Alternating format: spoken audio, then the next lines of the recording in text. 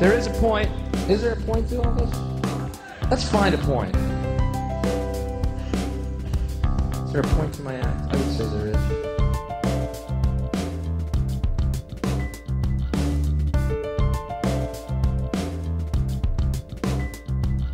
The world is like a ride at an amusement park, and when you choose to go on it, you think it's real, because that's how powerful our minds are. And the ride goes up and down and round and round. It has thrills and chills, and it's very brightly colored, and it's very loud, and it's fun for a while.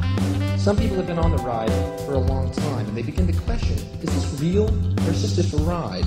And other people have remembered. Have remembered. Have remembered.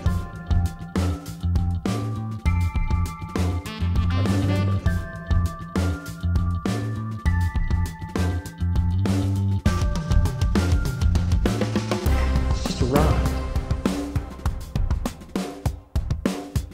It's just a ride. We always kill those good guys who try and tell us that. You ever notice that? But it doesn't matter because it's just a ride. And we can change it anytime we want. It's only a choice. No effort, no work, no job, no savings of money. A choice right now between fear and love. The eyes of fear want you to put bigger locks on your door, buy guns, close yourself off. The eyes of love instead see all of us as one.